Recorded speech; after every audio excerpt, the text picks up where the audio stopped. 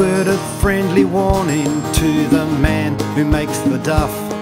Oh, he'll find that one fine morning we shall cut up pretty rough. We're hard and seasoned warriors, but we've had about enough of the thing he calls plum pudding or the Maunganui stuff. The stomach of an ostrich would double up with pain if the bird picked up by accident, why just the smallest grain. I have shared a duff with navvies and with the bushmen too. I have tackled duff that others failed to cut in two.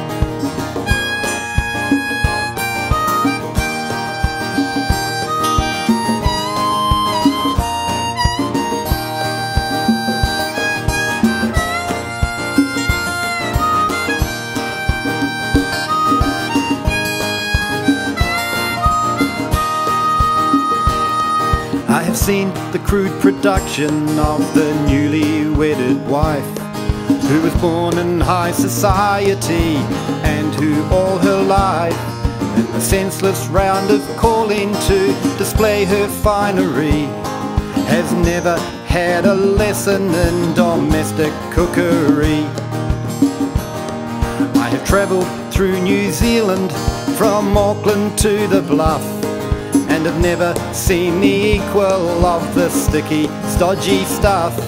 We are hard and seasoned warriors, but we've had about enough of the thing he calls plum pudding or the Maunganui duff.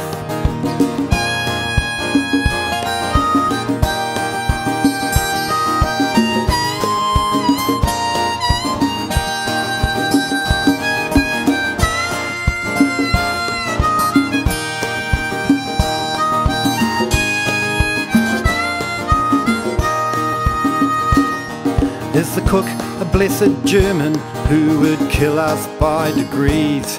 Is he paid to spoil the tucker on the journey overseas? Or is it that he doesn't know a plum duff how to cook? No matter what the reason is, he'd better sling his hook.